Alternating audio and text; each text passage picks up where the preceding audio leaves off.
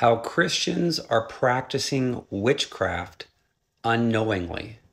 Witchcraft at its core is trying to control another person to do what you want that is contrary to what the Lord would want for them in their life. This nature often manifests itself even in infancy in efforts to control other people. We feel secure if we can control others. Conversely, God never seeks to control us. He respects our free will that He's given each of us, although He does hold us responsible for how we use that freedom. So there are three ways that desire to control expresses itself.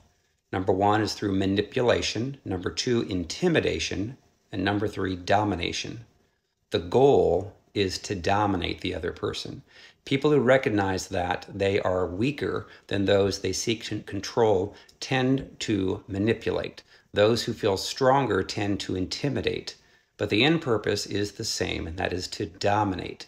That is to control others and get them to do what we want. That is not what the Lord would want for them. Galatians 5:19 through 21 talks about, now the works of the flesh are evident, which are adultery, fornication, uncleanness, lewdness, idolatry, sorcery.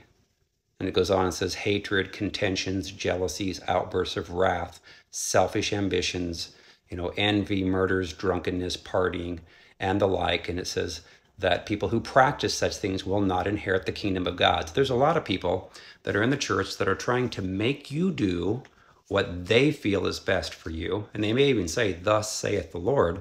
But if the Lord is guiding you and directing you not to do what they want, understand you need to follow what the Lord is telling you and not what the other people are. A lot of times these other people aren't healed of their wounds, aren't delivered of their demons, and they are trying to control and make you do what their demons are telling you to do and not what the Lord is telling you to do. Again, people that are healed and delivered can suggest that, hey, this is what my counsel would be for you, but they're not going to shame you and keep bringing it up every single week that they see you saying, hey, you better do what I'm telling you to do, otherwise bad things are going to happen.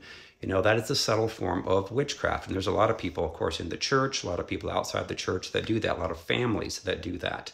A lot of cousins, a lot of grandparents and parents, of course, that will try to make those in their family do what they want. And they think that they're doing and saying what is best for you, but it may not be at all. So again, you can get your soul wounds healed and get delivered with my book, Freedom from Soul Wounds and Demons. It's available on Amazon and paperback, Kindle, and Audible. And I also take people through personal sessions to get healed of those wounds and get delivered of those demonic strongholds. You can email my assistant, Tina K@restoredtofreedom.com, or you can call 317-459-7091. All right, thanks. Bye.